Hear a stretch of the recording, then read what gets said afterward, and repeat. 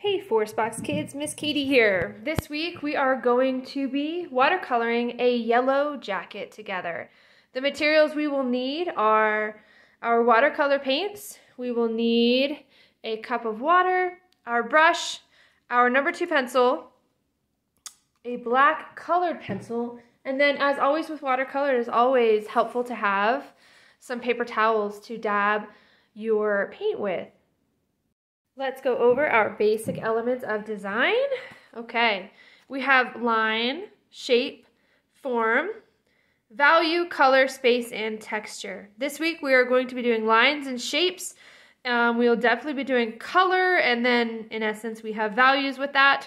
And those are the only basic elements of design that we will be using this week. Okay, so I want to first highlight that this looks a little bit shiny when it's flat because of the reflection of my light, but I want you to see how dark that black is, okay? That's what we're aiming for this week. While I talk about some basic shapes, you can be adding water to your yellow and your black in your paint trays. You will only need a small amount of black because we want it to be quite strong. And then your yellow, I want you to create a darker yellow, and then in another tray with a lot more water, a light yellow. We have a dark yellow on the body, a light yellow on the wings, and those are our 2 different values of yellow. All right, so our basic shapes that we see, lots of circles and ovals. We have circles here, circles in the head, and then we have lines for the arms. Quick fact, did you know that the legs of a yellow jacket are there's 6 segments of each leg. So I drew 5 lines on each for segments. And did you also know that yellow jackets, they bite and they sting. So they are a double threat. All right, so let's go ahead and get started with our drawing of our basic yellow jacket. Now, with our drawing, I want you to know that the bigger you draw your bee, the easier it will be to watercolor. There are some really fine spaces in here because we're going to try to leave paint around these arms. So if you have a bigger bee, or a yellow jacket, it's going to be easier to paint in these tiny areas. So if you are younger, I highly encourage you to draw a yellow jacket as big as your hand, okay? Mine might be smaller, but yours can definitely be bigger. Okay, let's go ahead and start with our basic shapes. I'm gonna keep it on a tilted axis. So I'm gonna draw a line where my ovals are gonna sit. All right, and then I'm gonna start with the main body here. That would not be the abdomen. I think that's the pedial. A smaller oval right here. And then a larger one coming off the bottom. They're touching, okay? I'll bring that in for you. And then I'm going to do a smaller circle right here. All right, so now we're going to go around the edges and connect the 2. So this is round, and we're going to come in and then connect them with a curved line. It's round, comes in and connects. And then around the bottom, there's an extension for the stinger, okay? Now for the head, we're going to come off of this circle and create a little bit of a mouth where he has his jaws for biting here. Okay, and I'll bring it in for you. We are done with the basic body of our yellow jacket. I'm going to go ahead, before I draw my wings and my arms, I'm going to go ahead and erase the basic lines in the middle. I'm going to keep the line that separates the head from the rest of the body, but all the other internal lines I will erase.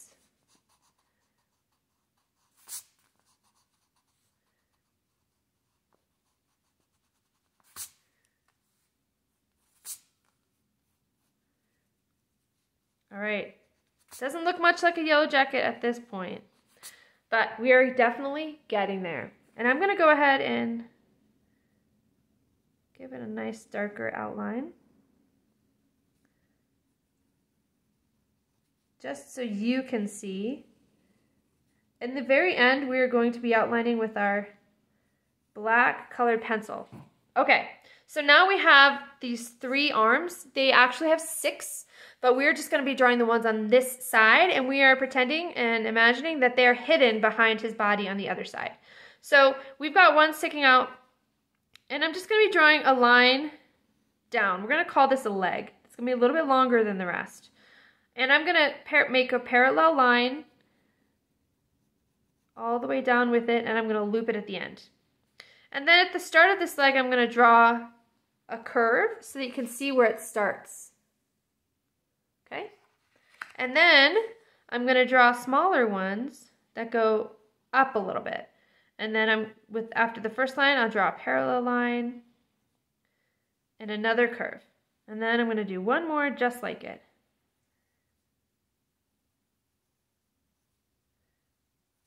Okay? Now I'm going to go in and I'm going to erase the line on the body that is on each arm so that it looks like, by layering here, and it's going to look like it's overlapping, which actually gives us the illusion of depth. And in a small way, we are creating form on our yellow jacket. Okay, now we have the same thing, but we're going to do the antennae, and these are going to be long. The first one is on this side of the head. So I've got the line starting below the headline, just like that. And then my next one is going to start at the tip of the headline, and this is going to give the illusion, and it's going to curve in the opposite direction, that it's on the other side of the head.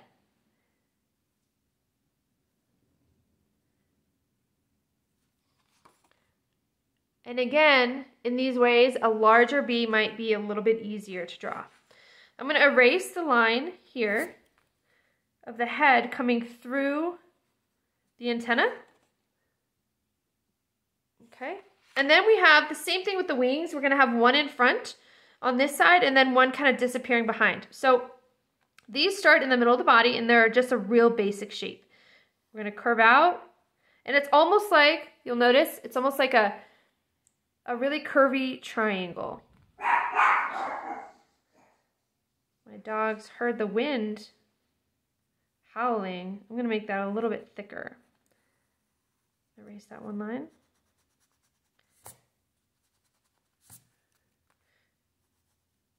All right, so you can see how this one looks like it's overlapping the body. And I'm going to do one more sitting behind, mirroring the line, but stopping at the body. Okay, now next we have the basic lines of the bumblebee, okay? So we're just going to draw some curved lines to create these stripes. I'm going to draw a curved line here. And then, so just, we're going to create this black stripe with 2 lines. 1, 2. The second black stripe. 1, 2. And the curving of our lines is also, in a small way, creating form. A third stripe, a little higher. And then one right where these 2 connect. Okay? And then one more line here. And the rest of this body, this petiole, is going to be black. Okay, next we have the big eyeball. It's going to be in the similar shape of the head, but just smaller, sitting within. It takes up a really good portion of the head. And then we have some lines on the wings. And these kind of look like leaf lines, like veins in a leaf. So it's one big line out, and then little ones sticking off of it and branching out. And these can be just willy-nilly. Just a few are all we need. And then on this one, I'm going to create a couple extra, and they're going to have some lines that are branching off going behind the wing. Okay, we're all set to paint. So we're going to get our yellow, and we're going to start with our vibrant yellow. All right.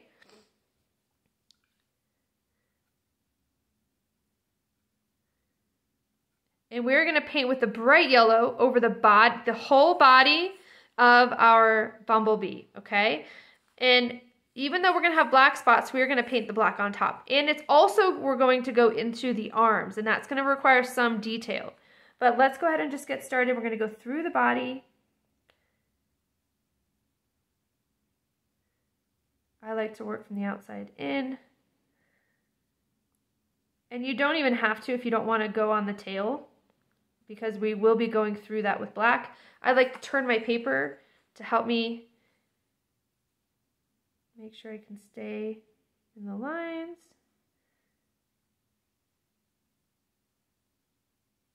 Get a loose yellow there. And then here when we get to the body, it is important to go around the wings.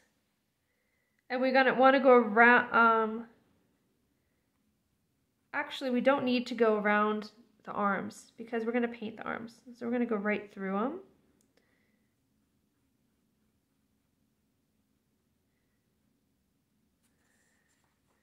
And then I'm going to do the whole head. And we don't need to do the antenna because those are going to be black. And then now last I'm going to do these arms.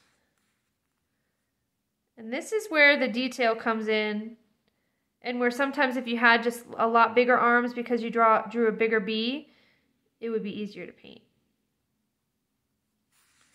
And we're going to get this leg here.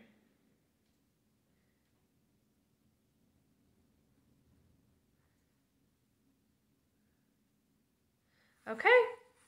And actually I might as well. Okay, we're all set there. Now, what I'm gonna do is while that is drying, I'm gonna dab some water. I'm gonna use the very light yellow, okay? The very light yellow that we created. And it's gonna be very watery. Not a lot of yellow is in it. But we're gonna paint these wings in a really light yellow. And it is helpful if you have a spare piece of paper to kind of paint on top, see if that's the shade you want, and you can barely see it. So that's actually just what I want because these wings are see-through. Okay, I'm gonna move my paper around. I'm gonna start at the ends because the rest of the bee is still drying. And these wings are not as potent. They will not be as vibrant and saturated and bright as the body. They're very lacy. So I'm dabbing my brush on top of the paper towel to remove excess water so that when I get close to the body, I'm not going to blend the bright yellow and the other yellow together. Okay, a slight yellow wing, and I'll let you see it in a way it's not reflecting. And I'm going to let it dry, and then we'll be back for our black. Okay, my yellow jacket is all dry. I put my hand on the back of my hand on it, and it does not feel cool. Okay, so now we're going in with our black. Now, we want our black to be very saturated. Feel free to use a scrap paper. Good. Now, this has like puddles, so I know I have too much paint. So in order to solve that, I'm going to dab it so that when I paint, it's more of a it's not as bubbly, and I know it's not going to bleed, okay? But it is very saturated, so I'm happy with that. All right, so I'm going to get a little black from the edges here, and we're going to go in and start painting the black sections stripe by stripe, ending with the eyeball. Let's start here. And it's nice and dark, and I'm really happy about that. And this is, again, the section where some fine motor skills are needed, and so a larger bee would be a lot easier for younger kids than if you're trying to paint a tiny, tiny bee. All right, that one's done. Let's do the next stripe.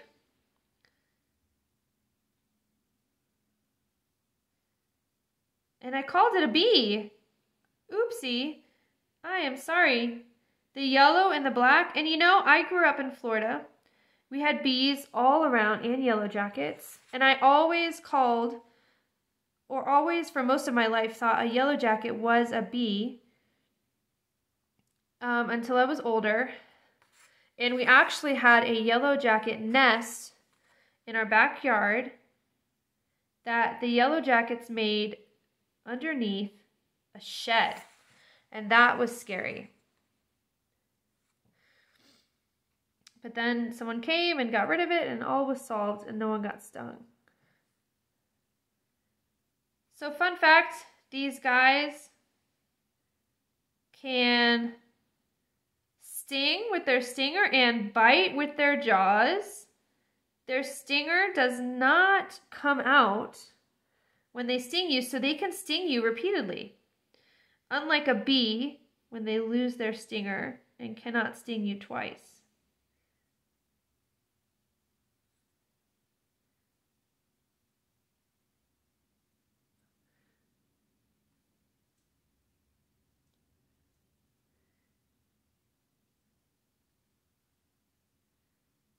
All right. I'm going to finish up my stripes and come right back. Okay, now I'm going to start this big section of his petiole, and I'm going to slowly work around the arms. This is the tricky spot. If you happen to get black paint where you don't want it, what I recommend is cleaning your brush and drying it off and going back, and actually you have two options. You can use a dry brush or a paper towel to absorb it if there's a lot of it, okay? But if there's just a little bit, I would get your brush mostly dry and completely clean, and then brush on top of that specific area, one brush. Rinse it, get a slightly damp brush again that's completely clean, and brush on top again. And little by little, you will be removing the paint. But you must have a clean brush for every stroke, or else you'll end up just adding the paint right back on with your second stroke. And this is the trickiest part of our painting today. Moving around the wings and the arms. And this little bit right here, as we move around it, is another small way we're creating form by highlighting and giving the illusion that these arms and this wing is in front of the petiole of this yellow jacket. Okay, the next we have the eye and the antenna. I'm going to move my paper around.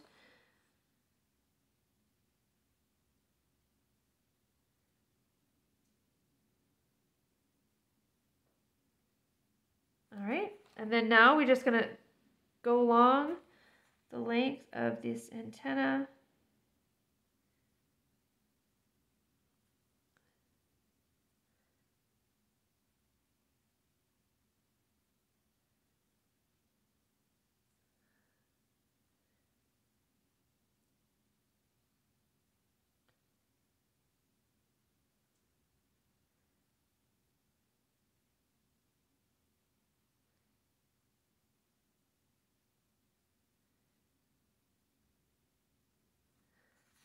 And we have all our black finished, and I'll let you see it without the reflection.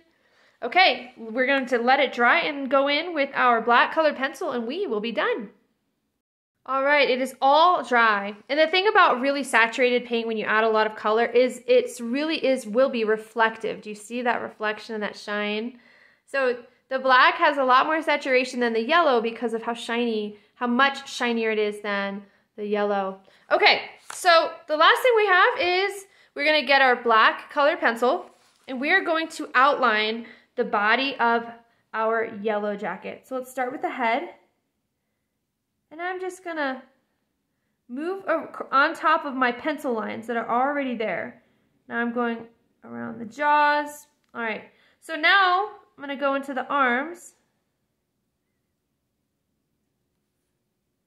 And I am going to make each arm have 6 segments. So I'm going to draw a line in the middle, and 2 lines on each side. 1, 2, 1, 2. And that creates 6 segments. Okay, now I'm going to draw the outline of this one. A line in the middle, 2 lines on each side. Because Yellowjacket legs and arms have 6 segments.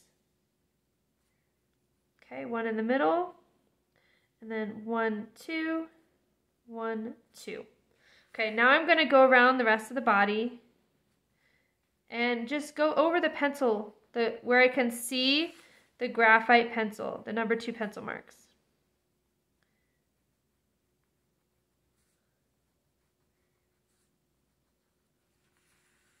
Okay, and then I'm going to go around the edges of the wing, and we're just going to outline where we already have pencil, okay?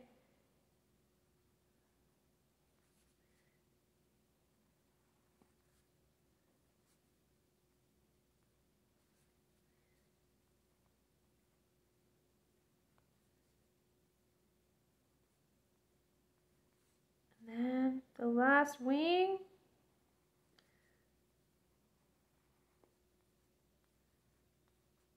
And we are all done. I'm going to write my initials. Please feel free to write yours. Fun thing to add, if you want to add some elements of space, add some flowers. Just random flowers. They don't have to be connected to anything. And have the bee, or my mistake again, have the Yellowjacket overlap, be on top of a flower. Like there's a flower sitting behind it. You can do that. Or you can draw one large flower next to it. You can draw different bees of different sizes. If you draw just a really tiny bee next, Yellowjacket next to it, all of a sudden, this one, the tiny one, will look really far away. You're going to have this illusion of depth created immediately just by drawing a really small Yellowjacket next to it. All right, well, great job, everyone. Feel free to email me a copy of your picture. I look forward to seeing you next week. Have a wonderful week.